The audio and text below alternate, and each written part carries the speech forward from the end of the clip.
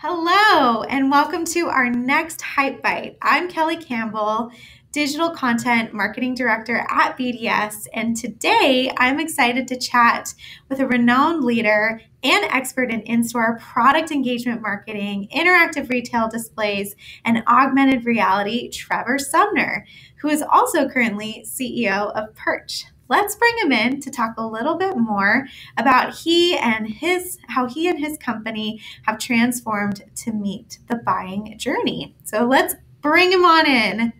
Hello, how are you? How are you? I'm good.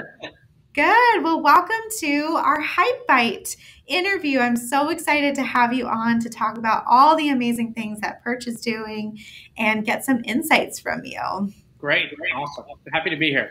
Awesome. Well, tell us a little bit about Perch. What does Perch do? Enlighten us. So Perch provides interactive retail touchscreens in store. And what's cool about them is they use computer vision to detect which products people are touching at the shelf. So you pick up a Band-Aid, it says, oh, you've got cuts. Let me sell you Neosphere. And you pick up a purse at Kate Spade.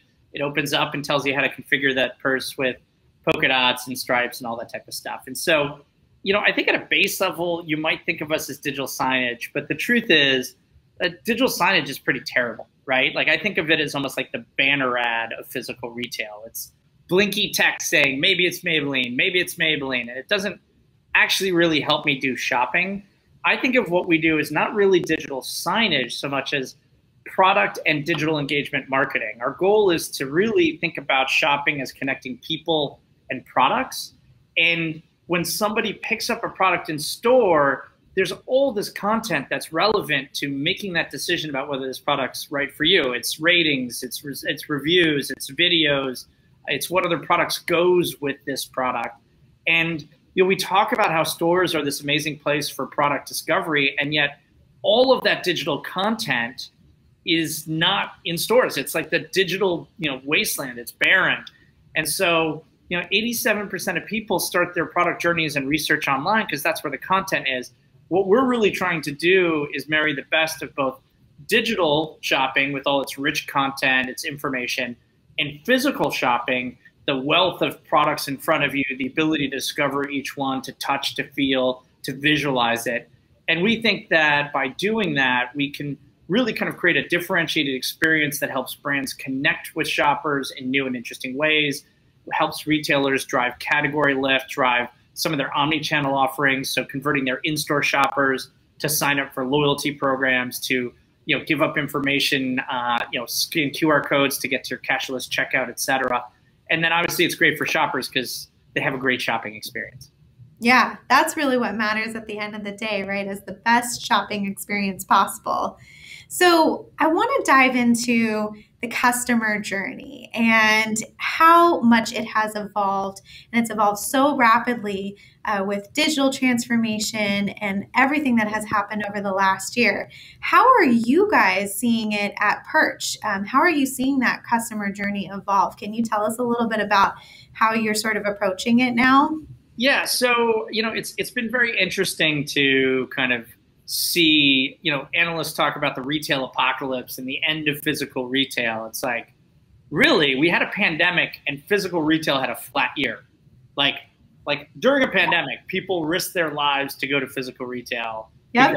Because people don't realize that shopping is a social experience, and e-commerce is great as for buying, but physical retail still maintains an 85% share because it's so good at shopping and discovery and that serendipity. And so it's been interesting to see during the pandemic certain categories, and this is kind of really it's hard to talk about any one type of shopper journey because last year apparel got crushed, pets did phenomenally, grocery and store did phenomenally, and so it really depends by category. But what we know is that increasingly, our shoppers are digitally native. They're often on their mobile phones. They demand digital content. They want in-store experiences. They want good value. And they want the right message at the right time, right? And so, I think it's been really interesting to see how retailers are normalizing their underlying data structures to have inventory information and product information and have that available in new ways so that you can buy online, pick up in store, or you can do go in store and have it delivered. And so there are all these different ways that we've kind of fragmented the buying process from the fulfillment process. So digital used to mean I buy it online, it gets shipped to my door. And now digital can mean, I don't know, I buy it online and I pick it up in store, or I buy it online and then you make scheduled appointments. It could mean I'm in store and I'm engaging digitally with the screen, and then I finish buying it online and having it delivered. And so there's a lot of talk of kind of like omni-channel, and omni-channel has kind of become a little bit more out of favor and turned into unified commerce. But ultimately what this means is you've got to meet the customer where they are. Absolutely. You've got to understand, what they're doing at that moment in time. Okay, great. I'm buying online, I'm picking up in store, or I'm at Kohl's, I'm returning an Amazon package. What's the right experience at this very moment to maximize the experience, to maximize the revenue, to maximize the value for everybody involved? And so super exciting time that we've accelerated all these different touch points, all these different interaction modes. And at the core of it is, kind of data about products, about inventories, about customers, and how we can connect them in new and interesting ways. Absolutely. At BDS, we like to call it connected commerce, but at the end of the day, it really boils down to, omni-channel is sort of morphing, like you said. It's sort of going out of favor, but not really. Like, it's still there, but it's just morphing into something bigger and better. And what we're seeing is that it's really boiling down to one channel that matters, which, you've talked about a lot, is the customer. What does that buying experience look like? What is that journey for each individual customer, no matter where they are and where they're planning to engage with that brand at any time, right? So how is Perch sort of approaching that, not only at the retail level, but beyond? Is there anything you can share? I really like the idea of connected commerce, right? Because I think that people don't fully appreciate that there are three people involved, or three entities involved in retail. Yeah. There's the brand, there's the retailer, and the shopper. And they all interact with each other, right? And so what I like about connected commerce is, again, we think about, this notion of connectivity is fundamental to shopping. And this is part of why e-commerce kind of falls down, right? Which is like, people are like, oh, imagine a world where you can order anything and it just arrives at your door. And it's like, great. You just had that last year. Yeah. How much did that suck? Huh? Yeah. That was terrible. That was soulless. That lacked entertainment. I bought Christmas presents on Amazon for my nephew. I didn't really pick them out. I didn't hold them. I didn't know what they looked like. I didn't wrap them. I didn't send them. And I wasn't there when he opened them. And I don't know if he's using them. And like, it's very transactional and cold. Yes. And so I think about what connectivity really means when you think about connected commerce. And I think about the easy one is, products and brands, therefore, and shoppers. Like, how do you give them the right information, right? So you go to a store and you want to pick a deodorant, a beauty product. Let's take skincare. Skincare. Okay, there are 100 products in front of me. What's the right one for me? Right? Like, what am I supposed to read? A bunch of four-point print? And there are all kinds of tools in digital. There's information, there's ratings and reviews and that type of stuff. But for example, we're working with Johnson & Johnson to bring their Neutrogena Skin 360 tool, which takes a picture of your face, analyzes it, and says, Trevor's got a couple wrinkles up here in his forehead, and maybe he's got some spots or whatever Trevor has, right? And here's the right products for him, right? So really helping shoppers connect with brands. Now, that's one part of the triangle. Absolutely. It's also about connecting shoppers with retailers, right? So now brands can come through with these solutions. And like Macy's, for example, you go in, you pick up a fragrance, it pops a bunch of QR codes and other things to explore. You can sign up for their loyalty rewards right then and there, helping Macy's with first-party data. You get discounts, you get a free sample, depending on what you buy. You can access cashierless checkout. You make the whole shopping process better and say, you know what? I want to shop. I can buy this Dolce & Gabbana fragrance online or anywhere, but I want to do it at Macy's because it provides me the right information. It's with a sales associate, helps guides me. It's got my loyalty. It builds a connection between me and the retailer. Yeah. And then I think the other area that I think a lot of people don't think about enough, and this is usually relegated to kind of like supply chain, is how brands and retailers can connect in deeper ways. And that's that last piece of that triangle. And what we're finding is one of the cool things about Perch is we collect data about what people are touching on the planogram and what products are converting, and we compare that to sales data. And so what that gives is an opportunity for retailers and brands to collaborate around data, around performance, even around some of the experience of like, how does a brand help drive the retailer's loyalty program or those type of things. Yeah. And we find them starting to collaborate in new ways. We see retailers give brands, free end cap space. We see them talking about data for planogram and merchandising optimization. And studies shows that when brands and retailers collaborate more closely, they typically see 4 to 8% more sales lift. Wow. Yeah. So it's really thinking about how these technologies can change the way that we work together, because traditionally retailers are very protective of data and their customer and what's happening. Mm-hmm. And I think we're beginning to realize that if we open that up, I mean, a retailer who provides feedback on content optimization and merchandising optimization and marketing optimization to its brands, that's a really powerful value proposition. More trade dollars will come in, the retailers profit, the brands profit, and the shopper ultimately benefits. And we're all connected in better ways. And so, I love this idea of connected commerce. I'm going to steal that a little bit more. Awesome. I love the way that you talked about data. And I think we constantly think of data driven and the data economy and how this is going to drive everything. But if it doesn't connect together in the right way, you could have as much data as you want, right? We have mobile phones now tracking our moves. We have all these different data sources, but how do you then translate all of that data into the journey for that individual customer? Maybe you can sort of talk a little bit about that and how you're sort of tying things together. I know you mentioned some of the things that you're doing at Perch, but I know data is huge, but using it in the right way gives you more power, right? Absolutely. So I think the challenge with the internet in general has always been there's much more data than information, right? And so you really have to be thoughtful. Just because you can measure it doesn't mean you should spend the time to. And in fact, once you start measuring it and storing it, then somebody feels compelled to look at it. And ultimately, it could be a waste of time, money, resource, et cetera. So we really focus on like the shopper journey, right? So I think about it as a funnel, right? Like right now, retailers have store traffic information, which they probably don't share with brands. So that brands buy like IRI data or Nielsen data. Yeah. And then they've got the bottom of the funnel sales, right? And if you think about that, like, imagine like you were managing a website, right? Like just here's how many unique people walked in the door and here's the sales at the end. We have no idea what people clicked on the website. Yeah. That's what physical retail is. It's a giant black box and lack of information and data.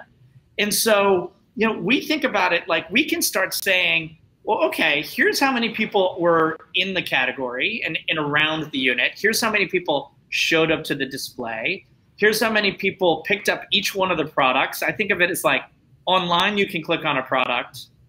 Now we can instrument that click in store when people pick up a product and say, I'm interested in this product. And so now we're instrumenting all the clicks and all the paths, and now we can see like conversion rates. So for example, Johnson & Johnson, they had a beauty end cap at Meijer supermarkets, and they had Jennifer Aniston for Aveeno and Kerry Washington for Neutrogena, and they had Clean and Clear on the bottom shelf, and they didn't have a spokesperson. So they said, Perch, with all your amazing data, right? Like, can you tell us how much it hurts us not to have a spokesperson? Like, how much does it hurt our conversion rate? And so we could look at the pickup of a product to screen for digital engagement and the pickup of a product to sales and measure it compared to Neutrogena Aveeno. And this is what blew their mind. The Instagram influencers outperformed Jennifer Aniston and Kerry Washington. And they said, oh my God, let's relaunch just with Instagram influencers and see what happens. And we saw a 10% increase in sales, 10%. Wow. And The truth is, it's even more nuanced than that. It's likely that Jennifer Aniston and Kerry Washington appeal to, a Gen Xer like me because I'm old, but Instagram influencers probably appeal to millennial audiences and Gen Z even more. And so we can actually do demographic segmentation and say, here's the right content for the right demographic to draw and get real-time feedback is what drives the conversion rate from pickup to screen, pickup to sales, all of that. And so like it's the data that actually helps you make decisions, not just on content, like merchandising, packaging, which of your products do people pick up and put down because they don't see what they need to see. The sky's the limit with that. That's amazing. Yeah. I think, not only are you sort of combining all these different data points together, but then using those to give back to the brands to make better business decisions and more highly targeted ones. I think of all the things that we can do with e-commerce. And I think that's why it's so enticing to lean on the e-commerce, wave a bit. It's because you do have all those data points that you can look at and then A/B test and do all these different things with. But then on the retail side of things or the in-person side, it's a lot harder to do that. So the fact that you guys are bridging that gap is pretty amazing. Yeah, and speaking of data points, we scheduled this in the middle of a lightning storm. So I'm on the 42nd floor. So if you hear some rain background, I mean, it's pretty brutal out there. You might see some flashes for which I apologize.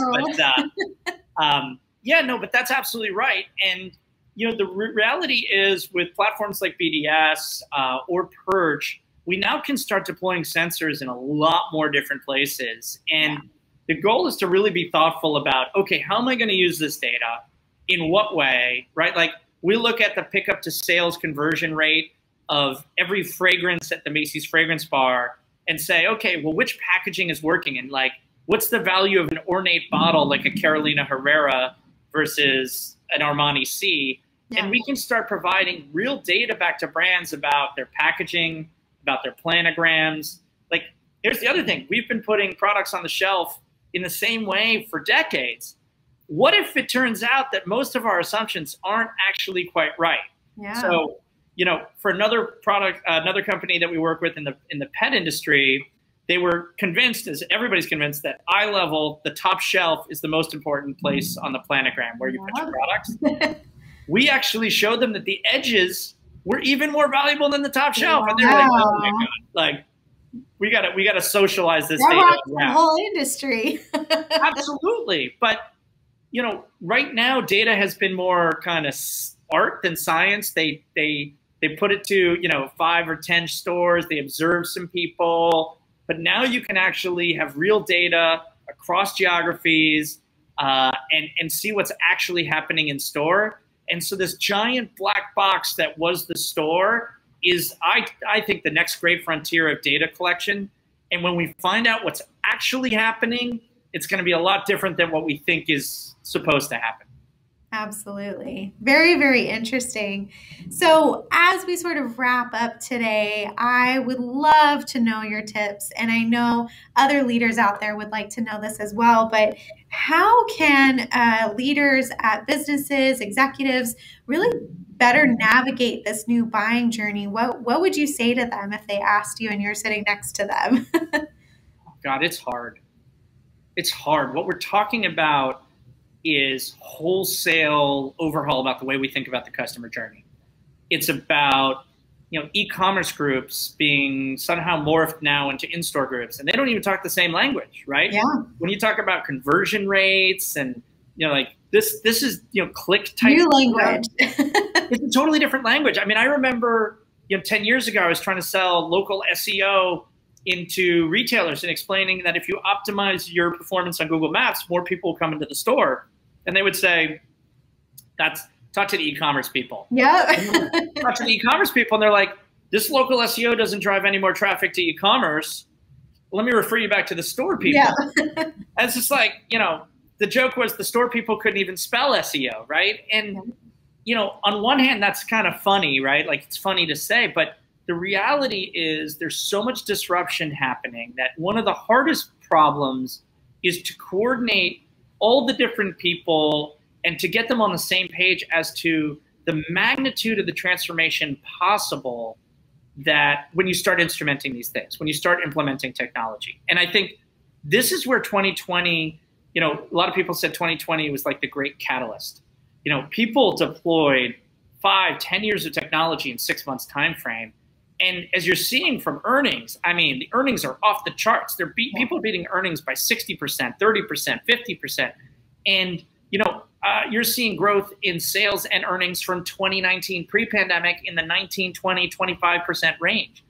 And the ROI from those investments of normalizing product information, inventory information, sales information, of sharing that in an open platform so that you can rapidly build applications like buy online, pick up in store, and kind of omni-channel delivery, omni-channel pickup, omni-channel marketing, you know, data capture around the customer. These are going to provide such deep ROIs that the next question is, how do we transform the organization so everybody can participate in that value creation? And, you know, it's hard. Like when I think about the future of digital signage in store, my big worry is retailers are going to basically put up, you know, screens that are going to be programmatically bought by brands. And it's just going to be like, maybe it's Maybelline, maybe it's Maybelline, maybe it's Maybelline. But that's going to be profitable, and brands are going to buy a ton of it. I think there's going to be a multi-billion-dollar shift of spend from online to in-store, a lot of it from media buyers and advertising people. But where are the merchandisers? Where are the category managers? Where are the shopper marketing people? How do we, you know, go from digital over on that wall trying to distract me and interrupt my shopping process to bringing digital to my shopping process and interjecting it in a way that is helpful and not interruptive, that is contextual. And that's what we're trying to do at Perch. But it means trade dollars and shopper marketers starting to think like digital marketers. It means digital marketers starting to think like, you know, salespeople and trade marketers. And, you know, these worlds that have been separate, you know, just like kind of going from separate channels to omni-channel to connected commerce, within the organization, we have to connect those dots together. And that's not easy. And that takes time.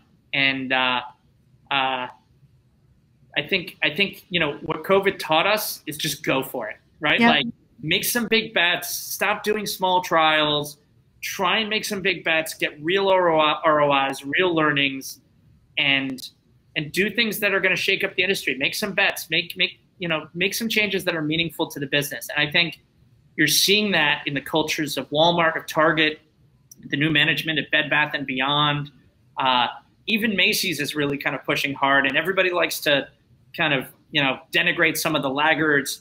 But I think there's a lot of interesting innovation afoot, and for that, I'm really excited. That is amazing.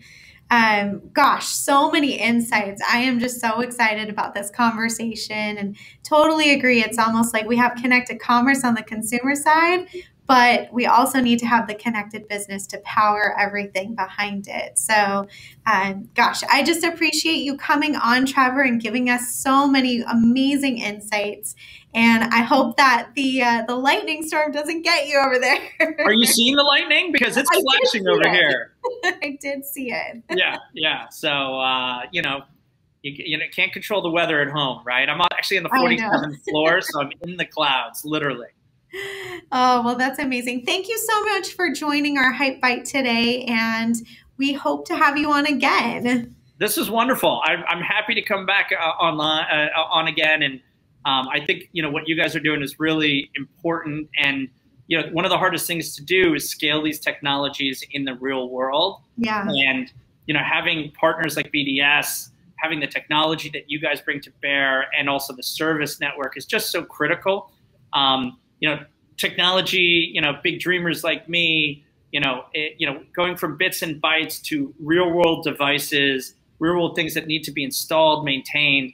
You know, we really depend on great partners such as yourself to make our dreams a reality. And I think, as I said, I think it's the next great frontier. So we're happy that that you're a part of it and making this, you know, grand wave of innovation happen.